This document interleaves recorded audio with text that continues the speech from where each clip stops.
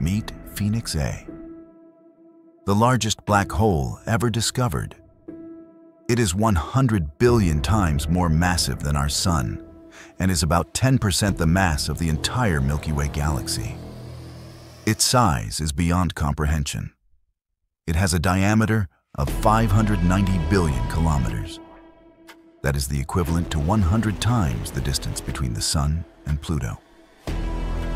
Phoenix A is a cosmic powerhouse.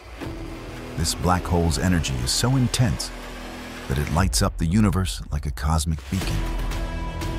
Imagine a LED flashlight in a dark room. It's about 10 trillion times brighter than the Sun. It is so massive that it couldn't have been created from a star.